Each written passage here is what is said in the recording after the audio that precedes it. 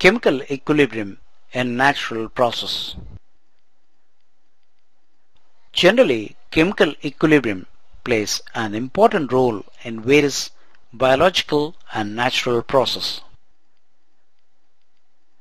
For example, when humans breathe air, the oxygen present in air and hemoglobin Hb present in blood acting as reactants combine with each other and thereby forms a product oxyhemoglobin, which is represented as HbO2.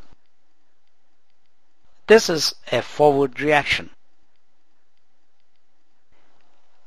Simultaneously, the product oxyhemoglobin immediately decomposes back into reactants hemoglobin and oxygen. That is, a backward reaction occurs. In breathing process, since both forward and backward reactions occur simultaneously, it is said to be a reversible reaction.